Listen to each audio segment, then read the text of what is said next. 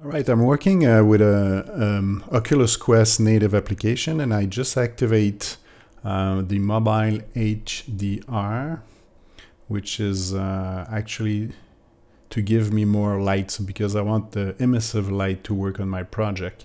But unfortunately, when I look at it right now, as you can see, it works fine in Unreal Engine, but as soon as I look in my Quest, all the translucid or transparent material, they're not being displayed. So my background is a big black mesh, so because I want to kind of do a light. But as you can see right now, the yellow particle, even the red disappeared.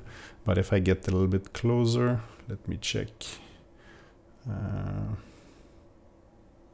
Yeah, so I do my best. But anyway, so if I go a little bit closer, you will see that nothing goes under the black one, because I have a very large sky scene, and it's only appear behind the opaque texture. So I don't know if I have to do like something with my SkySphere to be able to capture the transparent or the light of the particle, or whatever texture I use. So if you have any idea why this thing is happening, it would be nice. Thanks.